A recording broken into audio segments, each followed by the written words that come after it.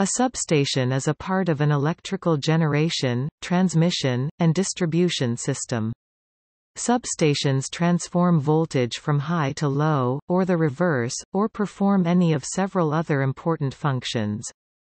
Between the generating station and consumer, electric power may flow through several substations at different voltage levels. A substation may include transformers to change voltage levels between high transmission voltages and lower distribution voltages, or at the interconnection of two different transmission voltages. Substations may be owned and operated by an electrical utility, or may be owned by a large industrial or commercial customer. Generally, substations are unattended, relying on SCADA for remote supervision and control. The word substation comes from the days before the distribution system became a grid. As central generation stations became larger, smaller generating plants were converted to distribution stations, receiving their energy supply from a larger plant instead of using their own generators. The first substations were connected to only one power station, where the generators were housed, and were subsidiaries of that power station.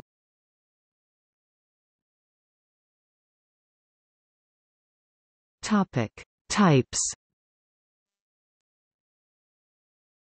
Substations may be described by their voltage class, their applications within the power system, the method used to insulate most connections, and by the style and materials of the structures used.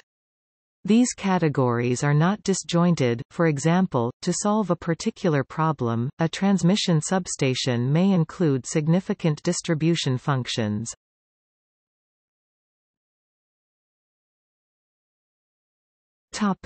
Transmission substation. A transmission substation connects two or more transmission lines. The simplest case is where all transmission lines have the same voltage. In such cases, substation contains high-voltage switches that allow lines to be connected or isolated for fault clearance or maintenance. A transmission station may have transformers to convert between two transmission voltages, voltage control, power factor correction devices such as capacitors, reactors or static VAR compensators, and equipment such as phase-shifting transformers to control power flow between two adjacent power systems. Transmission substations can range from simple to complex. A small switching station may be little more than a bus plus some circuit breakers. The largest transmission substations can cover a large area, several acres, hectares, with multiple voltage levels, many circuit breakers, and a large amount of protection and control equipment, voltage and current transformers, relays and SCADA systems. Modern substations may be implemented using international standards such as IEC Standard 61850.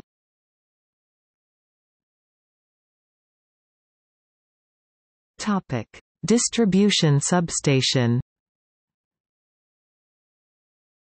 A distribution substation transfers power from the transmission system to the distribution system of an area. It is uneconomical to directly connect electricity consumers to the main transmission network, unless they use large amounts of power, so the distribution station reduces voltage to a level suitable for local distribution. The input for a distribution substation is typically at least two transmission or sub-transmission lines. Input voltage may be, for example, 115 kV, or whatever is common in the area. The output is a number of feeders. Distribution voltages are typically medium voltage, between 2.4 kV and 33 kV, depending on the size of the area served and the practices of the local utility. The feeders run along streets overhead or underground, in some cases, and power the distribution transformers at or near the customer premises. In addition to transforming voltage, distribution substations also isolate faults in either the transmission or distribution systems. Distribution substations are typically the points of voltage regulation, although on long distribution circuits of several miles, kilometers, voltage regulation equipment may also be installed along the line. The downtown areas of large cities feature complicated distribution substations, with high-voltage switching, and switching and backup systems on the low-voltage side. More typical distribution substations have a switch, one transformer, and minimal facilities on the low-voltage side.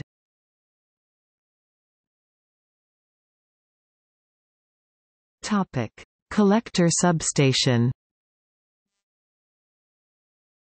In distributed generation projects such as a wind farm or photovoltaic power station, a collector substation may be required. It resembles a distribution substation, although power flow is in the opposite direction, from many wind turbines or inverters up into the transmission grid. Usually for economy of construction, the collector system operates around 35 kV, although some collector systems are 12 kV, and the collector substation steps up voltage to a transmission voltage for the grid. The collector substation can also provide power factor correction if it is needed, metering, and control of the wind farm. In some special cases, a collector substation can also contain an HVDC converter station. Collector substations also exist where multiple thermal or hydroelectric power plants of comparable output power are in proximity. Examples for such substations are Brauweiler in Germany and Hradec in the Czech Republic, where power is collected from nearby lignite-fired power plants. If no transformers are required for increasing the voltage to transmission level, the substation is a switching station.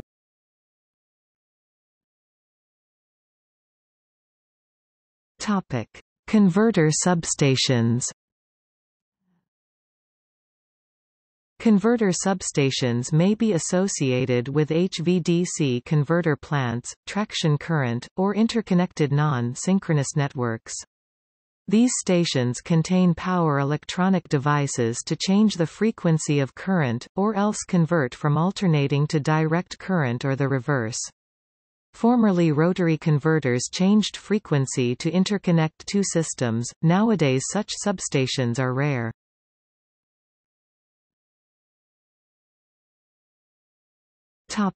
Switching station. A switching station is a substation without transformers and operating only at a single voltage level.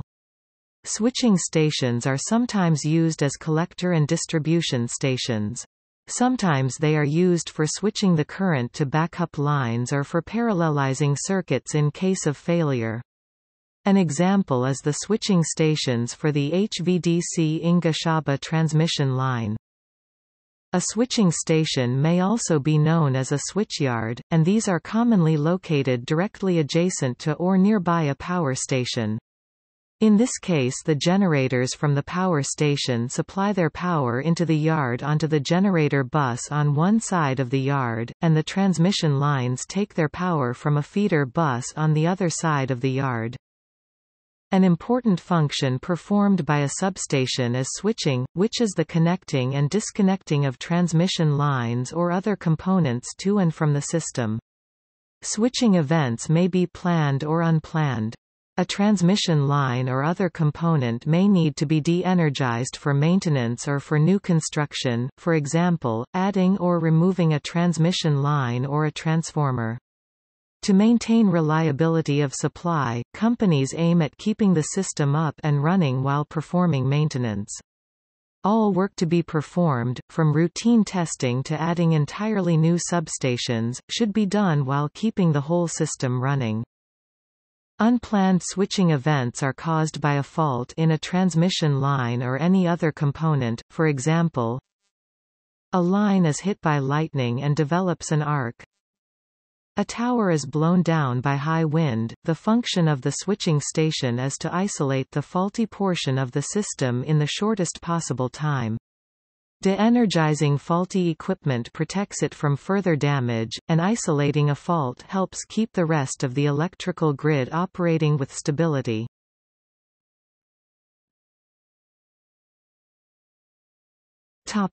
Railways. Electrified railways also use substations, often distribution substations. In some cases a conversion of the current type takes place, commonly with rectifiers for direct current (DC) trains, or rotary converters for trains using alternating current (AC) at frequencies other than that of the public grid. Sometimes they are also transmission substations or collector substations if the railway network also operates its own grid and generators to supply the other stations.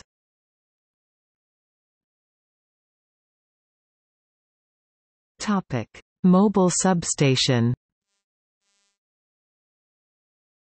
A mobile substation is a substation on wheels, containing a transformer, breakers and buswork mounted on a self-contained semi-trailer, meant to be pulled by a truck. They are designed to be compact for travel on public roads, and are used for temporary backup in times of natural disaster or war. Mobile substations are usually rated much lower than permanent installations, and may be built in several units to meet road travel limitations.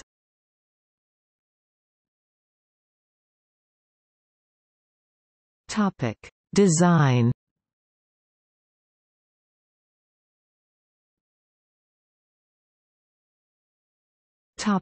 Elements of a substation. Substations generally have switching, protection and control equipment, and transformers. In a large substation, circuit breakers are used to interrupt any short circuits or overload currents that may occur on the network. Smaller distribution stations may use recloser circuit breakers or fuses for protection of distribution circuits. Substations themselves do not usually have generators, although a power plant may have a substation nearby. Other devices such as capacitors and voltage regulators may also be located at a substation. Substations may be on the surface in fenced enclosures, underground, or located in special-purpose buildings. High-rise buildings may have several indoor substations. Indoor substations are usually found in urban areas to reduce the noise from the transformers, for reasons of appearance, or to protect switchgear from extreme climate or pollution conditions. A grounding earthing system must be designed. The total ground potential rise, and the gradients in potential during a fault called touch and step potentials, must be calculated to protect passers-by during a short circuit in the transmission system. Earth faults at a substation can cause a ground potential rise. Currents flowing in the Earth's surface during a fault can cause metal objects to have a significantly different voltage than the ground under a person's feet. This touch potential presents a hazard of electrocution. Where a substation has a metallic fence, it must be properly grounded to protect people from this hazard. The main issues facing a power engineer are reliability and cost. A good design attempts to strike a balance between these two, to achieve reliability without excessive cost. The design should also allow expansion of the station, when required.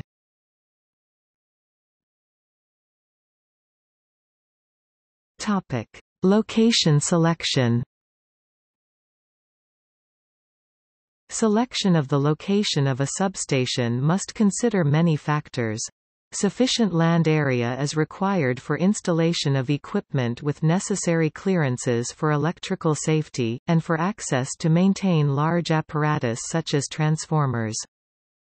Where land is costly, such as in urban areas, gas-insulated switchgear may save money overall.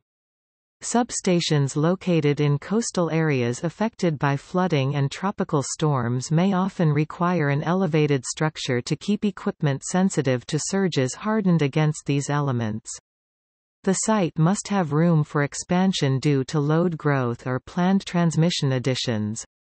Environmental effects of the substation must be considered, such as drainage, noise and road traffic effects. The substation site must be reasonably central to the distribution area to be served.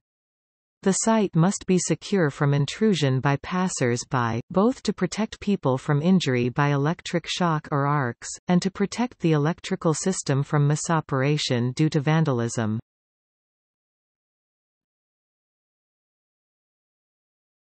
Topic: Design diagrams.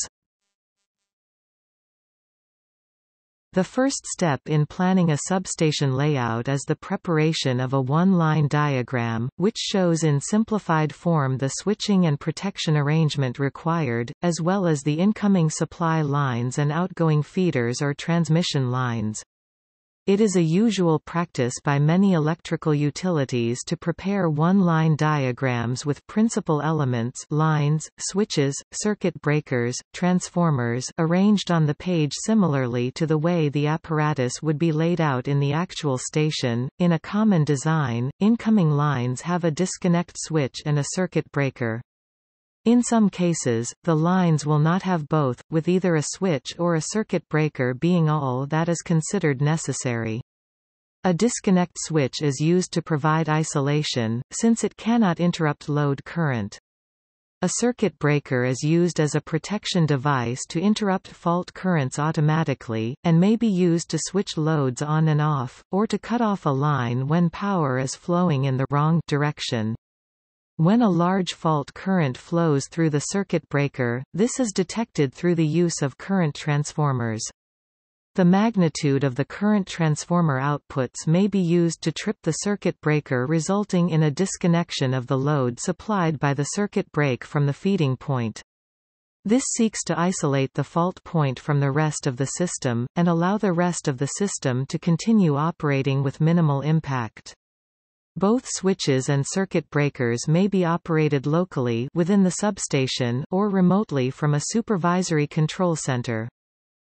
With overhead transmission lines, the propagation of lightning and switching surges can cause insulation failures into substation equipment.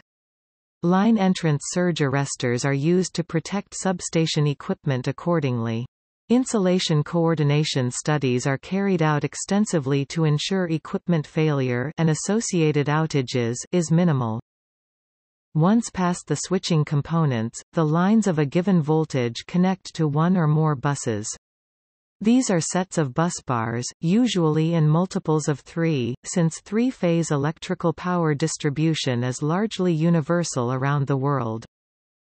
The arrangement of switches, circuit breakers, and buses used affects the cost and reliability of the substation. For important substations, a ring bus, double bus, or so-called breaker and a half setup can be used, so that the failure of any one circuit breaker does not interrupt power to other circuits, and so that parts of the substation may be de-energized for maintenance and repairs. Substations feeding only a single industrial load may have minimal switching provisions, especially for small installations.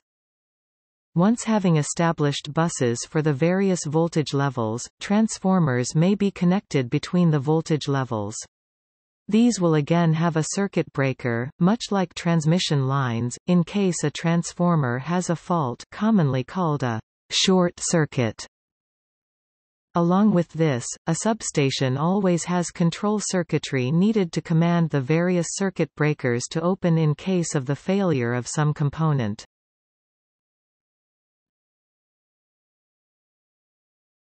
Topic: Automation. Early electrical substations required manual switching or adjustment of equipment, and manual collection of data for load, energy consumption, and abnormal events. As the complexity of distribution networks grew, it became economically necessary to automate supervision and control of substations from a centrally attended point, to allow overall coordination in case of emergencies and to reduce operating costs. Early efforts to remote control substations used dedicated communication wires, often run alongside power circuits. Power line carrier, microwave radio, fiber optic cables as well as dedicated wired remote control circuits have all been applied to supervisory control and data acquisition (SCADA) for substations. The development of the microprocessor made for an exponential increase in the number of points that could be economically controlled and monitored. Today, standardized communication protocols such as DNP-3, IEC 61850 and Modbus, to list a few, are used to allow multiple intelligent electronic devices to communicate with each other and supervisory control centers. Distributed automatic control at substations is one element of the so-called smart grid.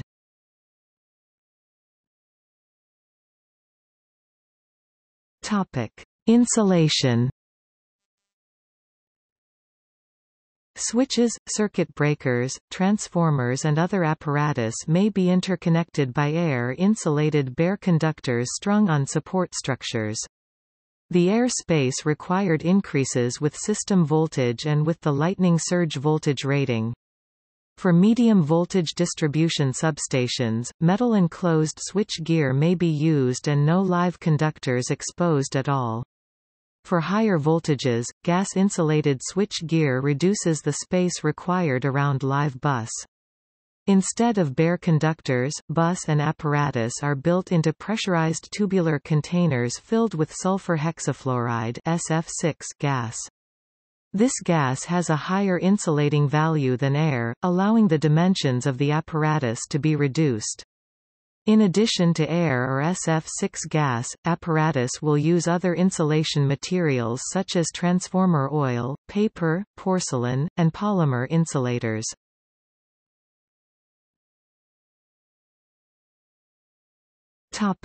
Structure. Outdoor, above-ground substation structures include wood pole, lattice metal tower, and tubular metal structures, although other variants are available. Where space is plentiful and appearance of the station is not a factor, steel lattice towers provide low-cost supports for transmission lines and apparatus. Low-profile substations may be specified in suburban areas where appearance is more critical. Indoor substations may be gas-insulated switchgear at high voltages, or metal-enclosed or metal-clad switchgear at lower voltages. Urban and suburban indoor substations may be finished on the outside so as to blend in with other buildings in the area. A compact substation is generally an outdoor substation built in a metal enclosure, in which each item of the electrical equipment is located very near to each other to create a relatively smaller footprint size of the substation.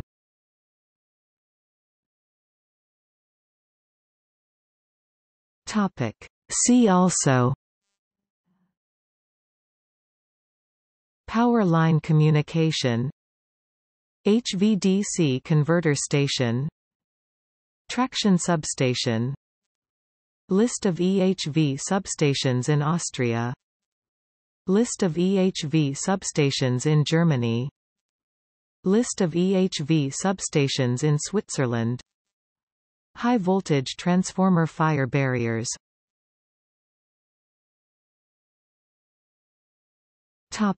References and further reading. RMS de Oliveira and CLSS Sobrinho 2009. Computational Environment for Simulating Lightning Strokes in a Power Substation by Finite Difference Time Domain Method. IEEE Transactions on Electromagnetic Compatibility. 51 995 1000. doi 10.1109 TEMC.2009.20288879